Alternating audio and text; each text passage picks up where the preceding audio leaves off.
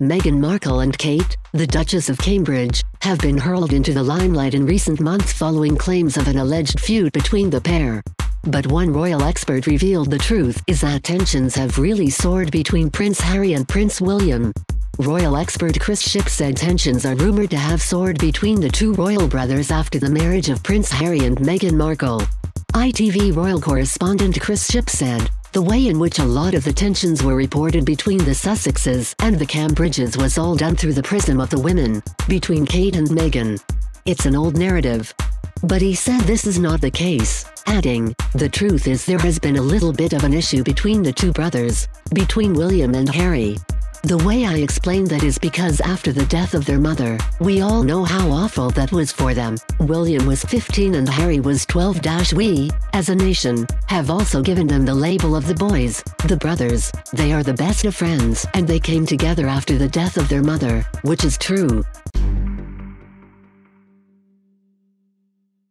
But also don't forget they are also very competitive. They both went to Eton. They are alpha males.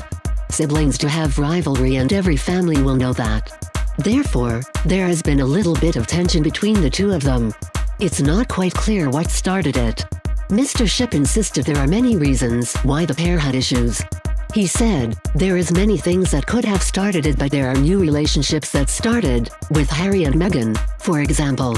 There are new projects." The ITV News correspondent explained, "There was an issue between William and Harry. It was written as a problem between the wives. That actually isn't true. We are told it is slightly better now and we are told they have been having a conversation after Archie was born and they have been into the new house where Harry and Meghan live in Frogmore Cottage on the Windsor estate. A royal aide told me recently we are back on track. It remains to be seen. But they now on different courses. William is on this course to become king. Harry is on this very different course with his dynamic and different wife who brings something entirely different to the royal family." Meghan and Harry have dominated the media since they announced they were engaged in November 2017 and are at risk of challenging the popularity of William and Kate, according to historian and author Dr. Anna Whitelock.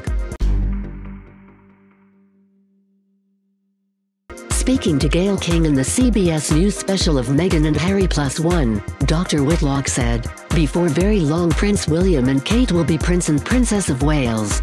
Harry and Meghan sort of undermining and challenging their popularity and status may just be a little bit too much." Prince Harry and Meghan introduced their first child, Archie Harrison Mountbatten Windsor, who was 7th in line to the throne, to the world at the start of May.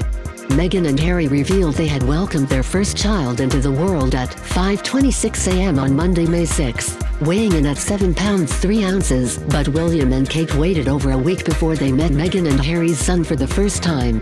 The decision sparked a huge debate on Australia's Sunrise morning show, in which host David Koch insisted there is still a rift between the brothers. Mark Beretta, also on the morning show panel, then claimed the decision was a very obvious sign that there was a problem between the brothers. Prince William and Kate visited Harry, Meghan and their week-old son at their home, Frogmore Cottage, in Windsor, just over a week after the birth. Kate and William are understood to have traveled to Windsor after carrying out engagements.